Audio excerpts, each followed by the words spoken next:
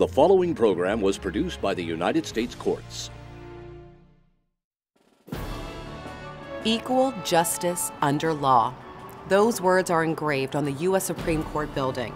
And for Senior Appellate Judge Damon Keith, those words are a declaration that defined his life and helped shape our nation's history. In this moment in history, we reflect on a jurist who used the law as a means to achieve equality for all Americans.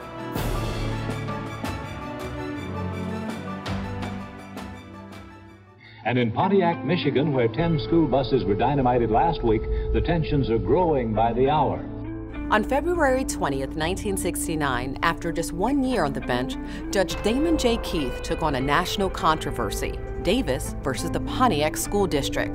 African-American students claimed the district intentionally arranged school boundaries to perpetuate a pattern of segregation. Okay, tomorrow morning, when the buses roll from LeBaron Elementary, my daughter will not be on that bus. She will not be in a parochial school. It was a desegregation battle, and Keith found himself in the center of it. When they bombed those buses out there in Pontiac, it just hurt my heart, right? How could hatred be that difficult when you want to just send your children to school? Despite personal threats and community protests, Keith ordered the Pontiac School District to integrate its schools at all levels, students, faculty, and administrators, and to do so before the beginning of the next school year. But this decision was only the first of many civil rights disputes that Keith left his mark on during his more than a half-century as a judge.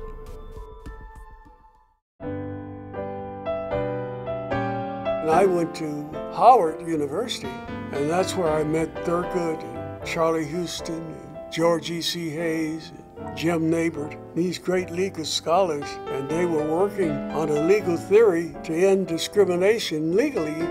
Just a tremendous experience, and that's where I became very close to Thurgood Marshall. After graduating from law school, Keith returned to his home in Detroit, Michigan. But opportunities for African-American attorneys to practice law in the mid-1950s were limited. The law was absolutely segregated. There were no black judges, no black officials. And some of the lawyers worked at night at the post office and then would come and sit in the jury box like I did, hoping that the white judges would give us assignments.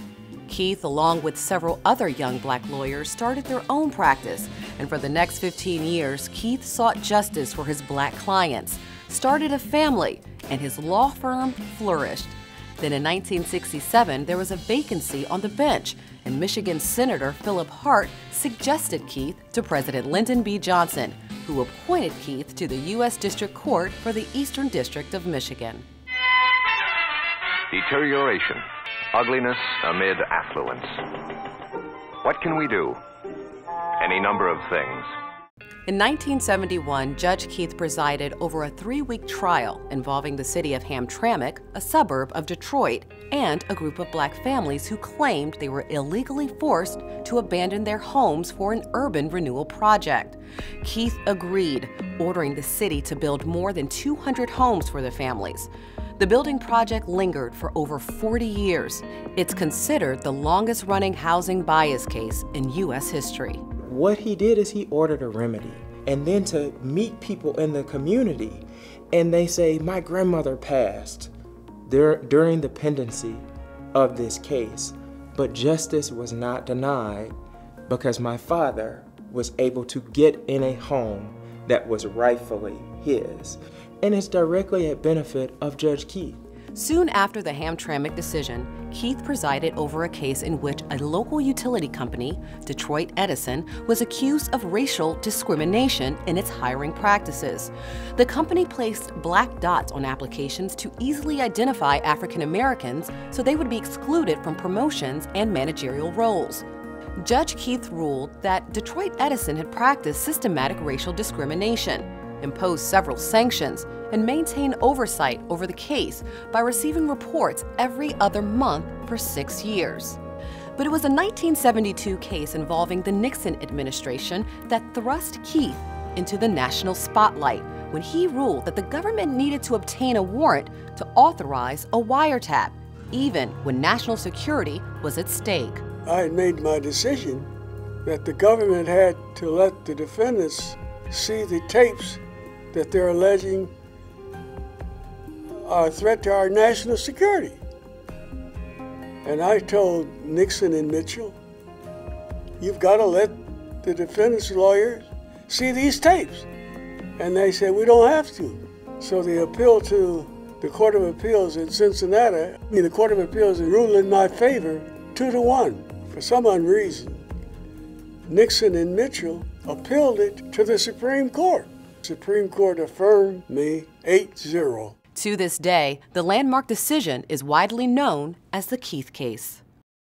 8 years later, while serving as the chief judge for the district court, Keith was nominated to become an appellate judge, but he was reluctant to leave the district court until he received a call from an old friend, Thurgood Marshall, who would become the first African-American Supreme Court justice. He says, Damon, this is Thurgood. Is what this here about you, if they nominate you to the Sixth Circuit, you wouldn't accept you stay there as a district judge. If they offer it to you, you take it. He hung up. In 1977, President Jimmy Carter appointed Judge Damon Keith to the Sixth Circuit Court of Appeals. But his new position did not isolate Keith from racial injustice. Chief Justice Rehnquist had appointed me the national chairman of the bicentennial of the U.S. Constitution. We had a national meeting, and a white man drove up and said, boy, park my car. I said, there's not a day in my life that I'm not reminded of the fact that I'm black. That still stays with me as a story that he retold often, frankly, because he wanted us to remember that as much privilege as we experienced because we were lawyers, because we would be in positions of power, and that any day we could also be susceptible to bigotry and mistreatment, and it was how you responded to that that made the difference. Over the years, Judge Keith has received numerous awards, countless recognitions, books, articles, a documentary, and schools are named in his honor. At one level, you're looking at one of the greatest jurists this country has ever produced. And it's not a Michigan story or Detroit story, it's a national story. And I think he'll go down as a pioneering judge and one of the greatest legal minds and judicial personages that have been in this country. There are a host of African-American judges, and I think it's a significant contribution to the judiciary which has come out of it. Certainly there are other judges and justices with a civil rights framework, and that's wonderful and important, but to have a significant cadre of African Americans who are actually a part of the bench contributing to the jurisprudence, that is significant, and I think it laid a really important foundation in terms of moving the country forward.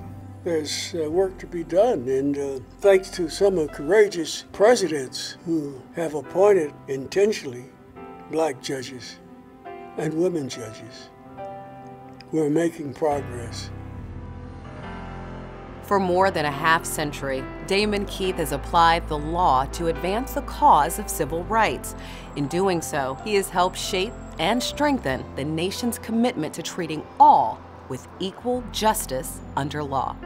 For the U.S. Courts in Washington, I'm Bridget Lyles. Thanks for watching.